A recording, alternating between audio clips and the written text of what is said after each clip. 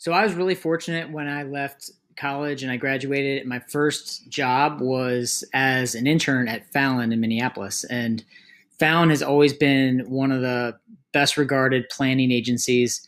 And it was a great place to learn. I had a lot of awesome mentors. The first account I was assigned as an assistant account planner was working with a number of other seasoned planners on Nordstrom. And I knew nothing about retail. I knew nothing about shoes, and I knew nothing about women. So it was a very kind of foreign experience for me.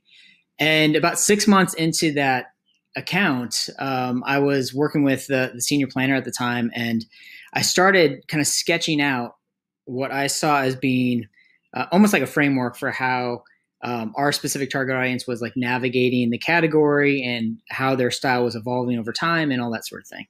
And as I was sketching that out, she leaned over to me and she said, "I think you just became a planner."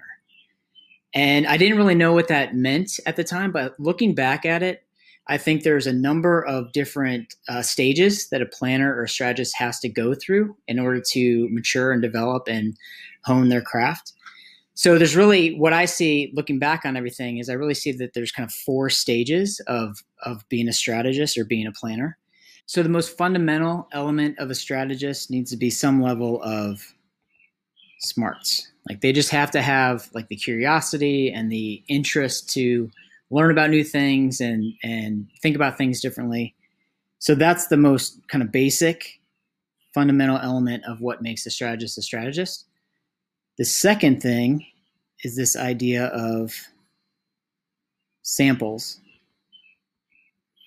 And what I mean by that is case studies, right? So great strategists, they know how to look at what's happening in their clients category, other categories, and start to look at best practices and start to formulate some ideas on how to best think about a situation and how to navigate what's going on in the world. So fundamentally have to be smart and curious. They also have to know how to look at what other brands are doing and learn from that and look at case studies and build a set of best practices that they can share. The third is structures.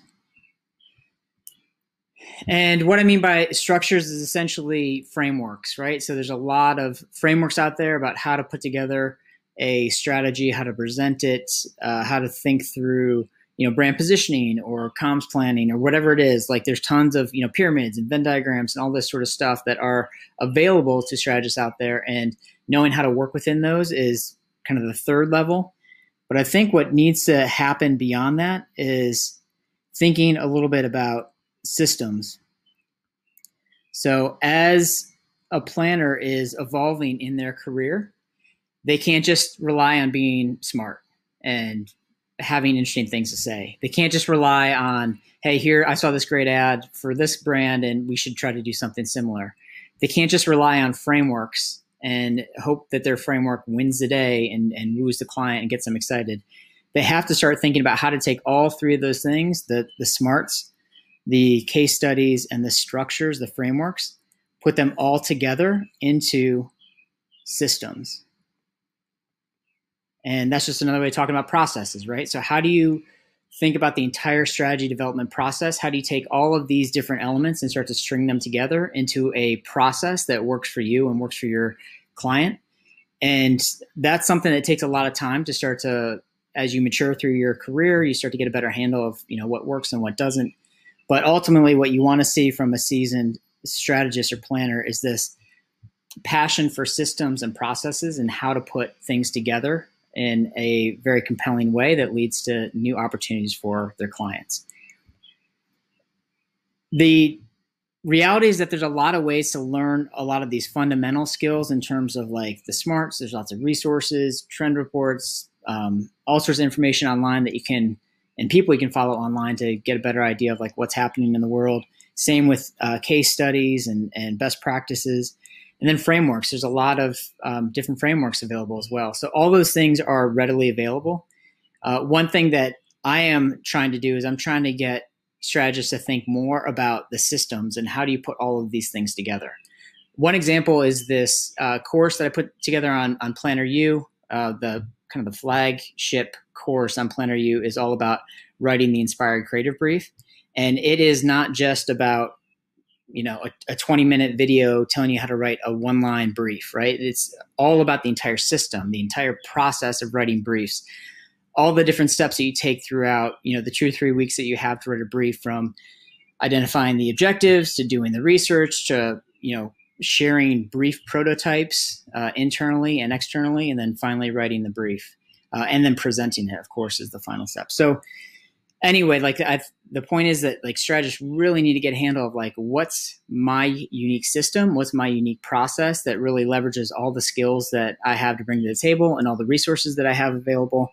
And once you start to think in systems and processes, you're going to elevate your game as a strategist. So if this was helpful for you, just one thing to consider is check out that Inspired Creative Brief program on PlannerU. If you just go to planneru.com, there's more information there. And if you're interested in getting a 50% discount on the fee for that Inspired Creative Brief training, just go ahead and message me, send me a direct message or comment below, and I can get you a coupon code so you can check it out. But once you get in there, you'll see that that's a great example of thinking about, how do I put together an entire system, an entire process around the different things that I need to do for my clients, and not just relying on piecing together interesting bits and pieces here and there and try to tell a cohesive story. You really need to think about, how do I unpack the entire process and how do I work the process to get to a really compelling vision for the brand and strategy for moving the brand forward. Hopefully that was helpful. Thank you so much for tuning in, and I will talk to you soon. Thanks.